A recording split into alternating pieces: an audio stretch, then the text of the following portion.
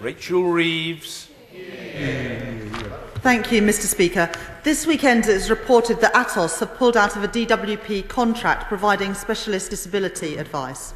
The Department's response, Mr. Speaker, an internal memo instructs staff deciding whether people are disabled enough to receive disability living allowance to Google it.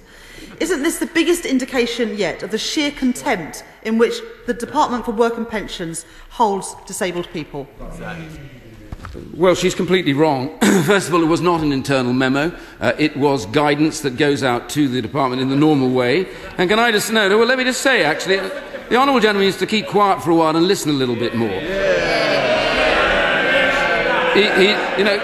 Well, I just say to him, this man has travelled so far in his political career, we never know what he's talking about. He's gone from being a Tory to being a Blairite to being a Brownite, and now he's a socialist on his website. So I wonder whether he needs to keep quiet and just listen a little more. The answer to the honourable lady is that Atos Healthcare has not withdrawn from the contract.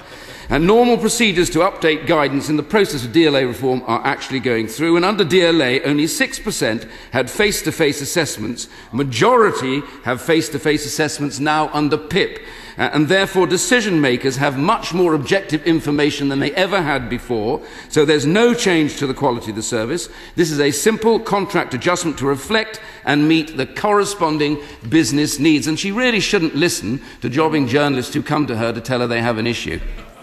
Rachel Reeves. Thank you, Mr. Speaker. I'm not sure whether the Secretary of State has even bothered reading the memo from his own department.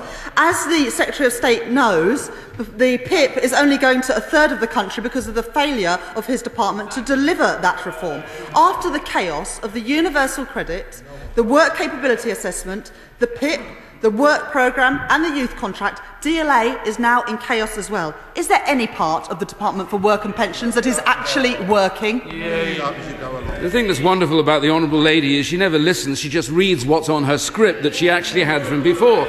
It doesn't matter what was answered. I've already told her, I've already told her, the honourable gentleman should keep quiet, otherwise he'll jump out of his underpants the way he's going. Order. These occasions are becoming deeply disorderly.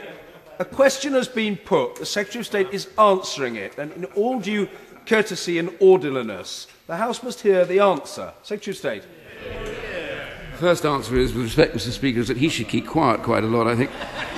The real answer here is that nonetheless, on PIP, I have to tell her she's completely wrong. We are, like every other programme, controlling the rollout to make sure that it rolls out and meets all of our needs. There is nothing that she has to concern herself about. It is working, and it will work all the way through next year as exactly planned. The truth is,